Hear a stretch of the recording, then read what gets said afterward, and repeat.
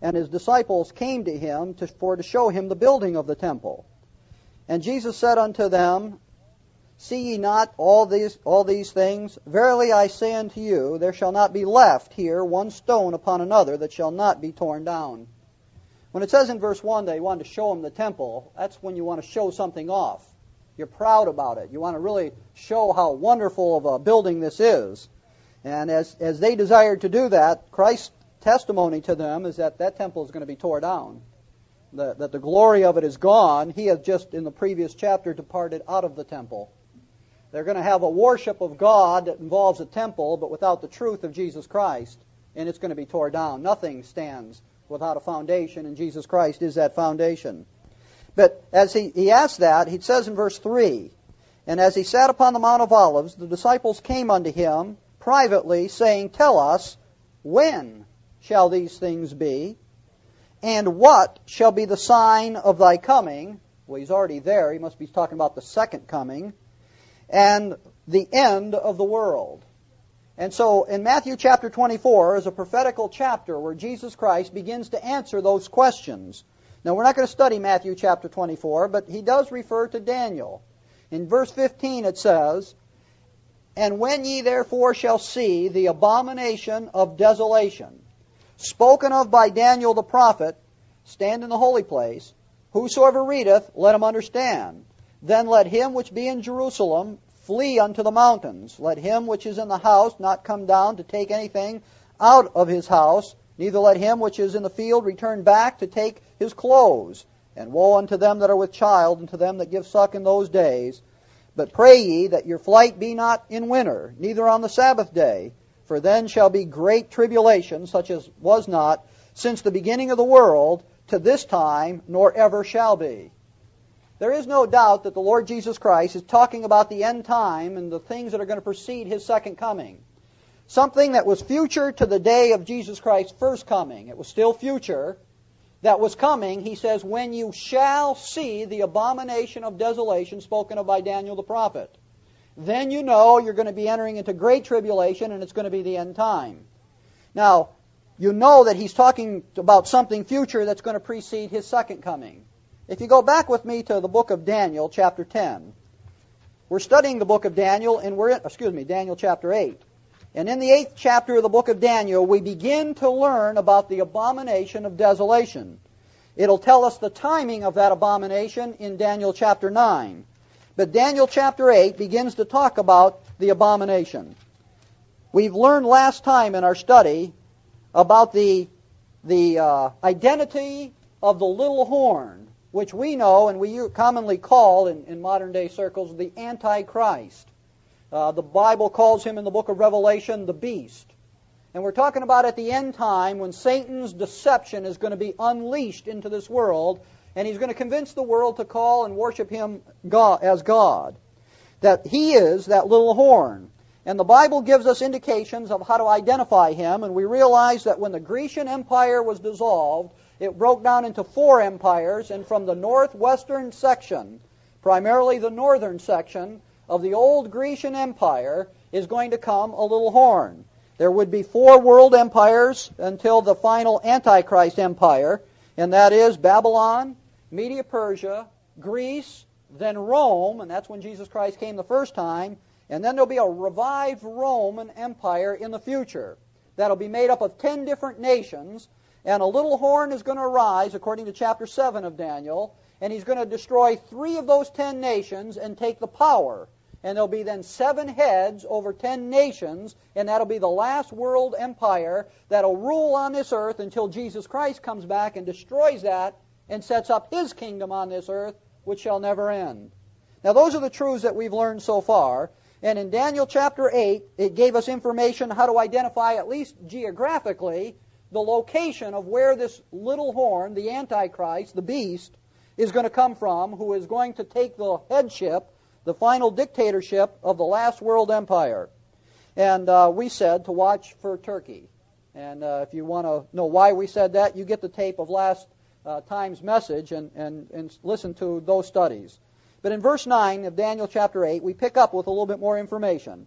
It says, And out of one of them, speaking of the 4 divisions of the Grecian Empire, out of them a horn which waxed exceeding great toward the south and toward the east and toward the pleasant land, and it waxed great even unto the host of heaven. And it cast some of the host and of the stars to the ground, and stamped upon them. And he magnified himself even unto the prince of the host. And by him the daily sacrifice was taken away, and the place of his sanctuary was cast down, and the host was given unto him against the daily sacrifice by reason of transgression, and it cast the truth to the ground, and it practiced and prospered.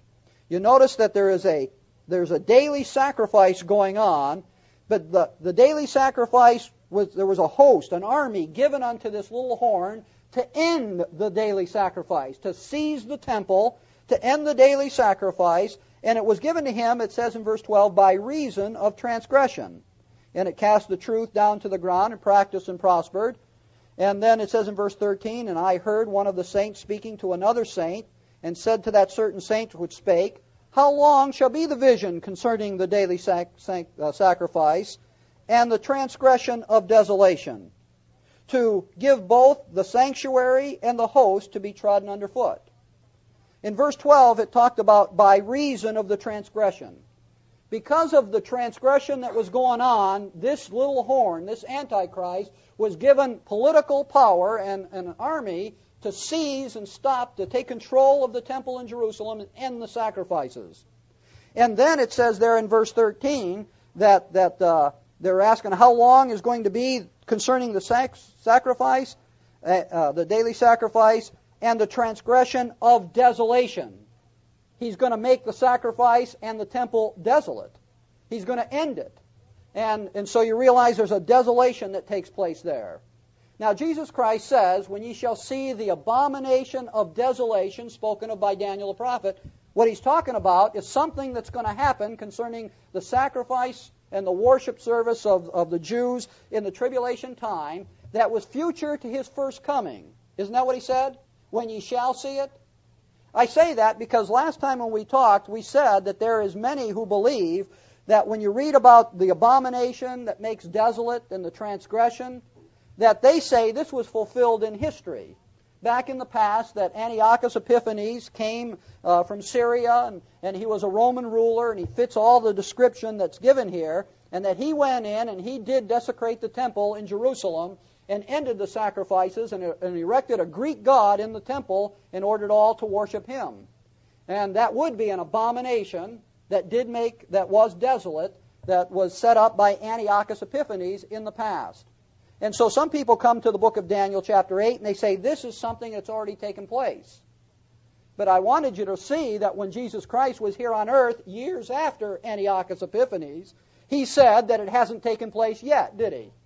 When Rome was ruling, he said to the people, when ye shall see the abomination of desolation spoken of by Daniel the prophet. It was future to Christ's first coming, and it's just prior to his second coming, because he'll follow that time period and come back and reign. So I want you to realize what we're studying in Daniel chapter 8 is future.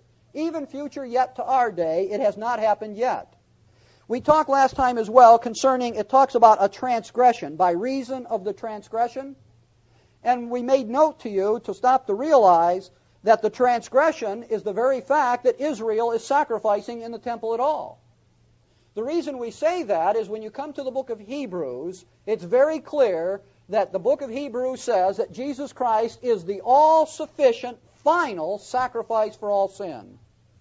And if Jesus Christ himself gave his life on the cross to be the Lamb of God that takes away the sin of the world, and his death on the cross is all-sufficient, that it is the full, complete payment of sin, then for someone to take a lamb again and offer it on a sacrifice to God, they can do it just like the Old Testament says to do it. They can rearrange the priesthood, rebuild the temple, and make this sacrifice, but it's denying God's sacrifice for sin, who is the Lord Jesus Christ. In Hebrews chapter 13, it tells the nation of Israel to go to Jesus Christ outside the camp. Approach Jesus Christ outside the non-believing religious system of Israel. And go to Jesus Christ and meet him outside the camp, because outside the camp is where Jesus Christ died for the sins of the world. And for Israel to be sacrificed is a denial of Jesus Christ and His death on the cross for the payment of their sins. It's in unbelief that this is going on.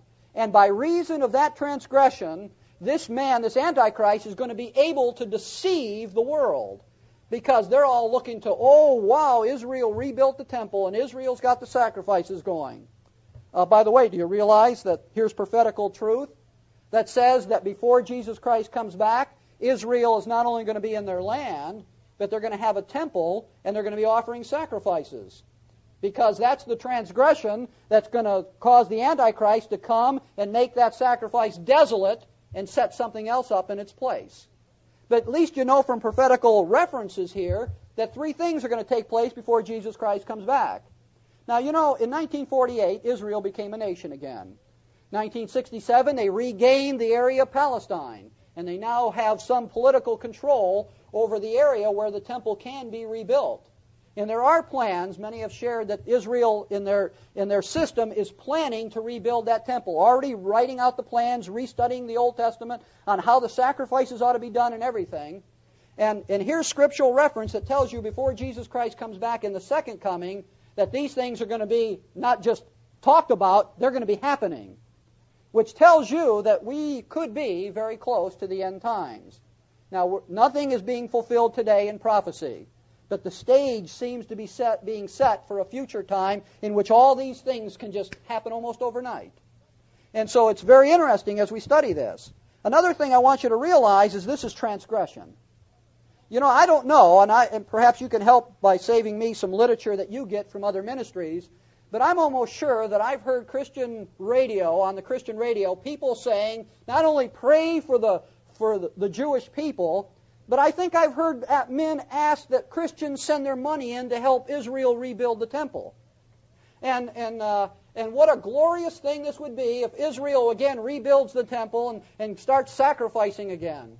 Now, whether I've actually heard that or not, I think I have, but I'd like to document it. And so if you ever see anything like that, you share it with me. But I want you to realize that's an abomination to God because it's a rejection of Jesus Christ.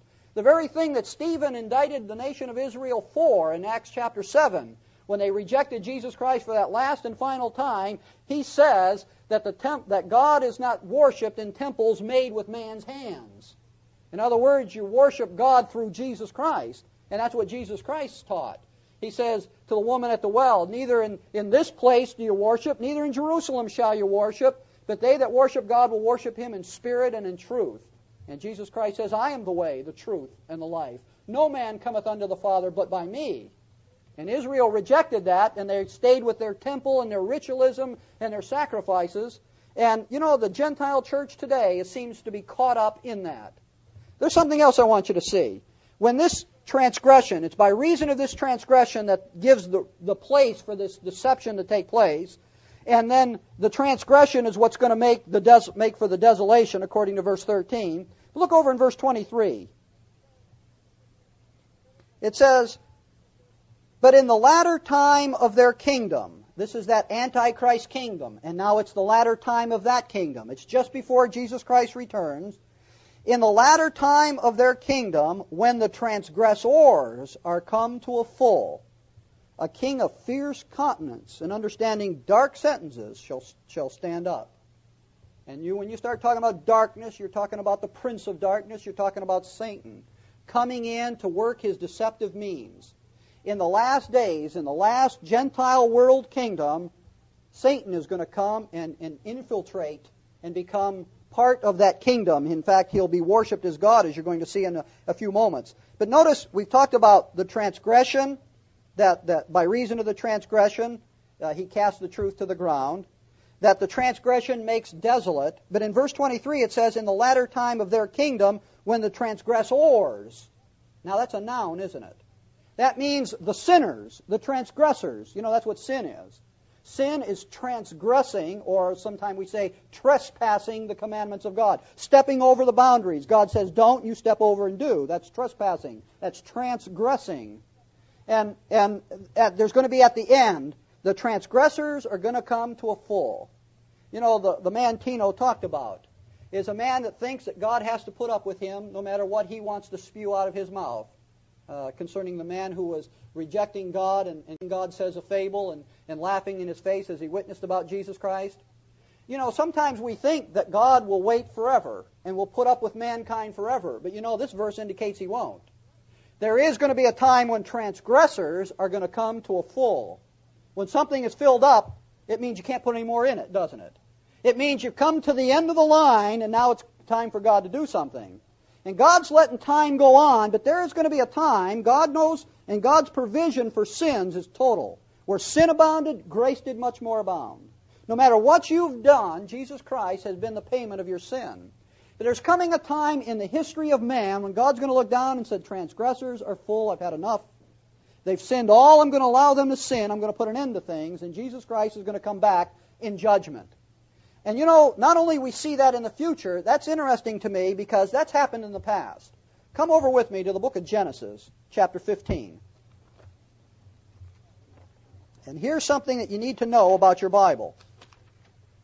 The Bible says, study to show yourself approved unto God, a workman that needeth not to be ashamed, rightly dividing the word of truth. Genesis chapter 15. There came a time after the Tower of Babel when men decided they didn't want anything to do with God. They turned from God. God raised up Abraham and said, I'm going to make a great nation out of you. He cut off the Gentiles in their sins. And after after 400 years of developing, multiplying the nation of Israel, the seed of Abraham, God was going to send them in through Moses and then under the leadership of Joshua to go and wipe out all the Canaanites in the land of Canaan, and the Amorites and all the rest of those that dwelled in that land, and to actually kill them and replace them on the land as God's people in the land. And it says, and this is a prophecy concerning that, in Genesis chapter 15, verse 16. But in the fourth generation, after Abraham, the fourth generation, shall they come hither again. They're going to be in the land of Egypt. They're going to come back to the promised land. For the iniquity of the Amorites is not yet full. Now that's interesting to me, that God has a certain amount of sin that He tolerates, and when you hit that level, boy, you're in trouble. Because what it is they've already turned from God and God cut them off. That's Genesis chapter 10 and 11. In Genesis chapter 12, God called out Abraham, but He's got to make a nation out of Abraham, and it's going to take him 400 years. And after 400 years, then that nation is going to leave Egypt, and they're going to go to the Canaanites, and God is going to pour out His final wrath against the Canaanites by sending Israel in, and the orders are to kill every man, woman, and child. Why? By that time, the iniquity, the sins of the Amorites are going to be full. God's going to have His fill of them. They've already turned away from Him, and they're going to keep on sinning, but at that point, He draws the line and judgment falls. Come over with me to 1 Thessalonians chapter 1. 1 Thessalonians chapter 1. God raised up the nation of Israel to be a testimony of Him. The Apostle Paul writes in the book of Romans that the name of God is blasphemed because of the nation of Israel. They, rather being a testimony of God, wanted to be just like all the other nations. And God judged them all kinds of times in the Old Testament to wake them up, to make them to be His people. Finally, He gave them a Savior, Jesus Christ, and they rejected Jesus Christ. And not only did they reject Jesus Christ, but God cut off the nation of Israel, raised up the Apostle Paul and made him the apostle to Gentiles. And the Jews, they didn't want Jesus Christ, but they didn't want the message of Jesus Christ going to the Gentiles either. And notice what Paul says to the Thessalonians in 1 Thessalonians, it's chapter 2, 1 Thessalonians chapter 2, verse 13. It says, For this cause also thank we God without ceasing, because you receive the word of God which ye have heard of us, you received it not as the word of men, but as it is in truth, the word of God, which effectually worketh also in you that believe. For ye, brethren, became followers of the churches of God, which in Judea are in Christ Jesus. For ye also have suffered like things of your own countrymen, even as they have of the Jews. There were some Jews in Judea who believed in Jesus Christ, but they suffered by their own countrymen, the own Jewish people. persecuted those who would believe, their own brethren, national brethren, believe in Jesus Christ. Verse 15 says, who killed the Lord Jesus Christ and their own prophets, and have persecuted us. Paul's one of those Jews they persecuted. And they please not God, and are contrary to all men, forbidding us to speak unto the Gentiles, that they might be saved, to fill up their sins alway. Now, always doesn't mean all the time. The very literal meaning of the word alway means all the way. And if you're filling something up, and you fill it all the way up, what is it? It's full. And Paul says, God cut off the nation of Israel, sent Paul to preach against the Gentiles, and the Jews have even resisted that, and have filled up their sins all the way to the top. Alway. For the wrath is come upon them to the uttermost. And God has judged the nation of Israel. That's where we are in the age of grace. In the age of grace, God has turned to us Gentiles through the ministry of the Apostle Paul. And just like Gentiles long ago turned from God, God cut them off, and wrath fell on them when they sinned to the fullest. So God cut off the nation of Israel, and as they continue to go against what God has done, they fill up their sins and receive the wrath of God to the uttermost. But you know, this is the age of grace, in which yet God today, in His grace, is receiving both believing Jew and Gentile, and saving us and putting us into the body of Christ. You know, if the Gentiles filled up their sins a long time ago, and the Jews filled up their sins a long time ago, then it's time for just utter wrath to be poured out of God, is it not? And yet God reaches down in His grace and gives both of us one more time. Gentiles and Jews, come to me and be saved. Now I would ask you this, what's going to happen is if in the age of grace we ignore the goodness of God. You read Romans chapter 11, and it says that if you despise the goodness of God, God will cut you off. And when He does, this period of time on this map here is the wrath of God. It's the tribulation period. And you know, there's going to come a time that men are going to fill up their sins, and transgressors are going to come to a full. And God is going to judge one last time, and there won't be any more grace. We live in the time of grace now that no one deserved. But when this time is over and transgressors have come to a full, then Satan is going to be unleashed in this world. Come over to 2 Thessalonians chapter 2.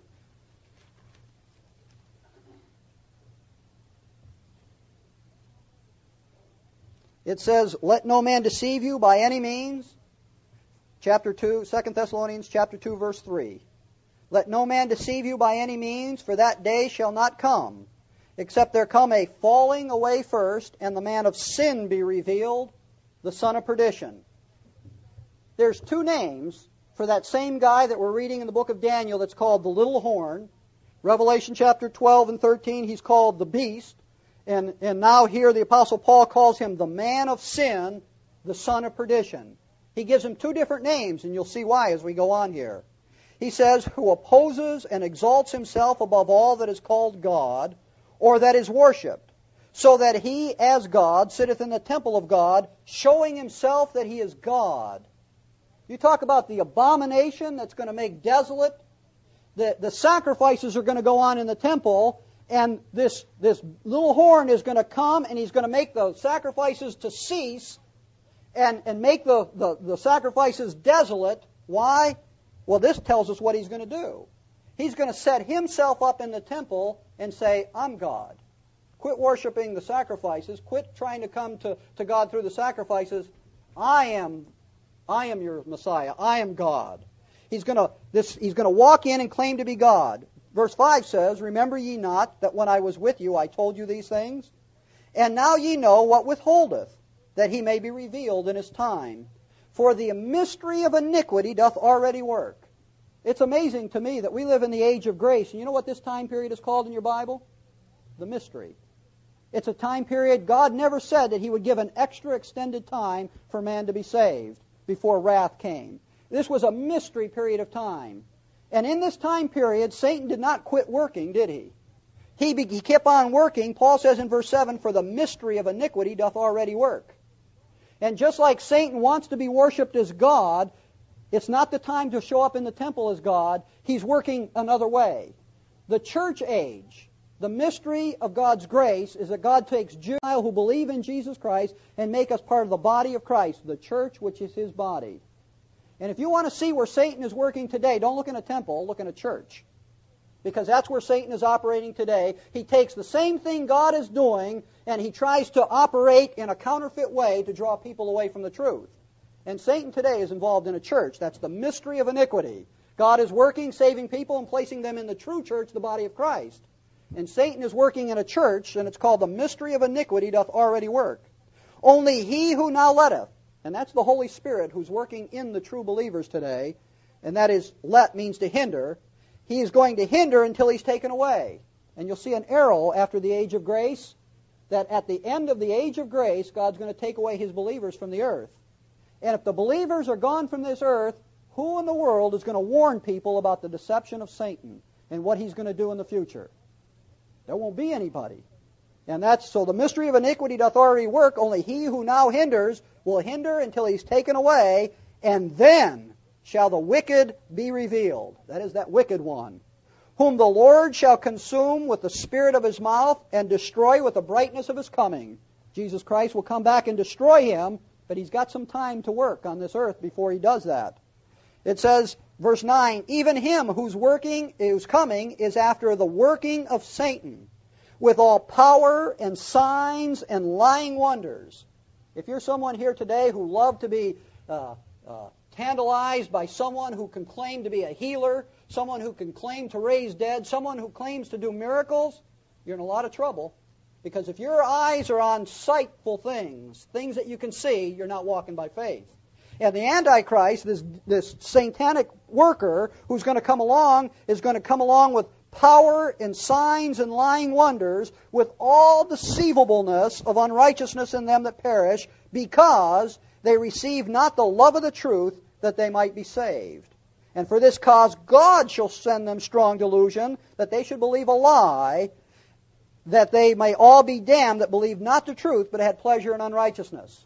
You talk about transgressions coming to a full, doesn't that describe it? That at the age of grace, God's truth is still being proclaimed, and men are still rejecting it. There's coming a time where God says, transgressions are full. I'm done with people rejecting my truth. He's going to catch His people away, hold back the resistance of the Antichrist, and let him come with all power and deceiving lies and wonders. And it'll be a strong delusion that's sent by God. God says, okay, you didn't love the truth, didn't want the truth, have your own way. Believe what you want. And He's going to allow Satan to come in with all lies and cause people to think that he's God. And what's going to happen? He's going to come first as the man of sin. He's just a man. And then something's going to take place where all of a sudden he's going to be the son of perdition. That is, the son of damnation. He's going to be Satan himself. At first he's a man, and then in the second half of this time period called the tribulation, he's the son of perdition. And what he is, he's man who's energized by Satan, just like Judas was, because Judas is called the son of perdition.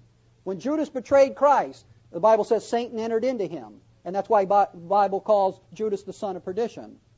This man of sin, he's already working against God, but at a certain point, Satan's going to enter into him. And that's right in the midpoint of the tribulation. The whole tribulation period, we've already established from other studies in Daniel, 7 years long. 3.5 years into it, Satan's going to energize that man, and then all of a sudden everything is going to break loose. He's going to look just like God, and people are going to worship Him as God. And we're not going to take the time. We're already too low on time. But you read Revelation chapter 12, and you'll see that's in the middle of tribulation. It tells you the time period. It calls it 42 months. It calls it 1,260 days.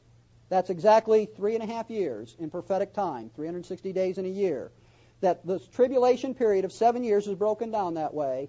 Right in the middle of that, Satan is cast out of heaven and down to the earth. And before he's cast down, he cast down some of the stars to the ground also, the Bible says. Then Michael the archangel fights with Satan and casts Satan out of the heavens. See, he's not in hell. He's cast out of the heaven down to the earth. Revelation chapter 13, when he comes down to earth, he's going to energize this political man, the man of sin. And what's going to happen, it describes that there's going to be a deadly wound given to this guy. It looks like he's going to die. It's going to have a deadly wound, and all of a sudden he revives. And when he comes back to life after having a deadly wound, it says all the world wondered after the beast. That is, they're mesmerized. Whoa, Who could fight him? This man must be God. He died and he came alive again. He's going to be the Antichrist. And you know why the sacrifices end? He comes in, there's sacrifices going on, and then he enters in and he ends the sacrifice and says that I'm God. You don't need any other sacrifice. Why? Because he died and came alive again. I'm the final sacrifice for sin. And the people who did not want to receive Jesus Christ, who is God's sacrifice for sin, who did not love the truth and have turned down the truth of Jesus Christ, will receive the Antichrist, and they'll be fully deceived because they did not believe the truth. Look at 2 Thessalonians chapter 2, verse 3. Let no man deceive you. You know, that's quite a warning from Scripture. Do you pay attention when we study the Bible? Or do you just believe everything I roll out here? When I say you ought to go and read Revelation chapter 12 and 13, do you know what they say? Or are you just going to follow along what I say? Who's going to deceive you if anybody's going to deceive you? Let no man deceive you. The Bible gives a strong warning that you and I are to be studying our Bible. Not a bunch of sheep following ignorantly. You know, when God created mankind, we are the only creation that God made that He breathed His Spirit into man, and we have an intellect that no other creature of God has. You know what that intellect is? Mentality. The ability to reason and to think and to study and to worship God. But it has to be done in spirit and in truth. And you have a mind. You're not to be an animal just led around by another man.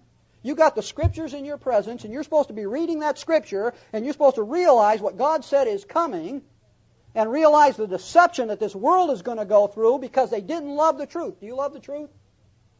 Do you love it enough to study and search for it, as it talks about in the book of Proverbs, as someone who studies and searches for gold? Well, I'm warning you that you need to do that. I'm glad you're here. I'm glad you allow me to be your teacher. But you better be a Berean and search the Scripture to see if these things are so, because someone is following another man, and that man is leading him down a primrose path. He's going to be just like the man of sin, and someday the man of sin himself will take the whole world and deceive the whole world by miracles, by signs, by even a resurrection, by the energy of Satan. Satan himself is going to enter into that man, and he's going to cause all the world to think he's God, and Satan's goal has always been to be worshipped by God's creation. Instead of God, he be worshipped. And it's going to happen. Why? They didn't love the truth. They didn't want it when it was given. They filled up their sins all away, and God says, go ahead, have your way. And Satan is going to be unleashed. So I warn you, don't let any man deceive you. Be a Bible student. Search the Scriptures. Discuss them with me. If you think I'm teaching something in error, let's discuss them together. Let's teach one another, but let's seek the truth by all means. Daniel chapter 8. Go back there, please.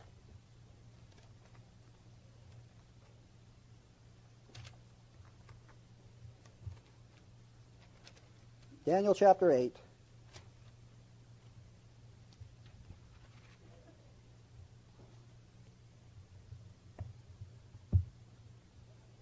It says in verse 13, Then I heard one saint speaking unto another saint, saying to that certain saint which spake, How long shall be the vision concerning the daily sacrifice, and the transgression of desolation, to give both the sanctuary and the host to be trodden under foot?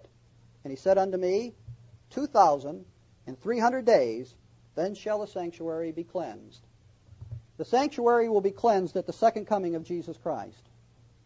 Daniel's looking at this vision, and you know, in Daniel's day there was no sacrifice going on. He's captive in Babylon. The sacrifices end, the temple was destroyed. All of a sudden he sees a vision. There's sacrifices, there's a temple. And he says, how long concerning the sacrifices and the abomination that's going to take place and the trodden underfoot until it's cleansed again? And he asked a question of duration. How long will that all take place? Because it wasn't happening in his day. It was going to take place in a future day. And the Bible tells us how long, does it not? 2,300 days. And what takes place at the end of 2,300 days? The sanctuary is cleansed. You know, there's a lot of argument over what that 2,300 days is. To cut all the arguments down, one of the basic ones is taught by the Seventh-day Adventists. They said a day equals a year. That means there's 2,300 days until Jesus Christ is going to return. Therefore, 1844, I think it's March, I got the date here. Yeah, March 21st, 1883, or March 21st, 1844, Jesus Christ is coming back. Well, he didn't make it, did he, folks? The sanctuary wasn't built, wasn't cleansed, it didn't happen. So they had to revise their teaching because they had this all down pat and they knew what it was. They revised their teaching, and finally they've concluded he's cleansing the heavens. That's what he's doing now in preparing for Judgment Day, and he began to do that in 1844. Well, that's not what this is talking about at all. Daniel knew what he was talking about. There's going to be a temple, there's going to be sacrifices going on, and Jesus Christ is going to come back and cleanse it at the end. It's very clear what the 2,300 days are. We don't know when to start the days because we live in the age of grace. But we know they end with the second coming of Christ at the end of the tribulation period. So all we got to do is back up 2,300 days into the tribulation period. And here we have just 220 days after the beginning of the tribulation period. Israel is going to start sacrificing again. They're going to sacrifice for 1,040 days, and after 1,040 days, they've hit the middle point, and then the Antichrist stands up to be worshipped as God and ends the sacrifice, and they end the daily sacrifice, and he trods it underfoot for the last 1,260 days. And so we not only know from that prophecy that the temple is going to be rebuilt and sacrifices are going to be going on, we know when they're going to start. Just 220 days into the tribulation period, sacrifices are going to begin again. And then all of the things that we're reading are going to take place. And God revealed it to Daniel long before it ever happened. And it's certain and it's true. And I remind you one last time, it's an abomination to God. If your faith is in anything else than Jesus Christ, who died on the cross for your sins and rose from the dead, who is the true Son of God, the only sacrifice for sin, the only way you can be saved, then your faith is an abomination to God. It might be faith, but it's an abomination to God. Jesus Christ is your only hope for eternal life. And God desires you to love the truth enough to realize that he sent his Son, came into this world and died on Calvary to be your full, complete payment of sin, so that you won't trust man, you won't trust religion, you'll trust him to be the Savior God sent him to be. And he's already paid for sin, and God's just delaying wrath, waiting for others to be saved. If you've never trusted Jesus Christ as your Savior, that is, only him to be your Savior, and his death, burial, and resurrection as your payment for sin, you're not saved. God gave you the mentality to have a decision, to make a choice. And you can choose right now that Jesus Christ and his death on the cross will be your hope of heaven. And when you make that choice, God immediately saves you. It's a work of God. He saves you, seals you with his Holy Spirit, and promises you everlasting life. And it's yours because God says it's yours. The wages of sin is death, but the gift of God is eternal life through Jesus Christ our Lord. Shall we pray? If you've never trusted Jesus Christ as your Savior, you can do it right now. The heads are bowed and the eyes are closed, and you've got a second here. Why don't you whisper a prayer to God? Prayer don't save, but the decision does. And if you've made a decision, why don't you tell God you're making it? Why don't you run it through your mind and acknowledge to God that you're trusting in his payment for sin, the Lord Jesus Christ, who already came, who already died, who already rose again, as revealed in his word, to be the payment for your sins. And if you've got the payment of your sins, if your sins are paid for, you have everlasting life. He that hath the Son hath life. Receive Jesus Christ by faith, and you're saved. To the rest of us, let no man deceive you. Dear God, our Father, we thank you today for the time we spent. We thank you for a Bible that we realize is the truth, that doesn't change, it's always right. Therefore, we can put our faith in your word, which is the Bible, the Word of God. And Father, no matter what men say, the pages of this Bible don't change. It still says the same thing. And we can have a sure foundation of truth as we make it the foundation, as we believe what you've said to us through it. Now, Father, we pray that your Son has been received by each person that's here, and that they will continue then to grow in grace and knowledge, and that we might worship you in spirit and truth, and indeed be pleasing and honoring in your sight. For it's in Christ's name that we pray. Amen.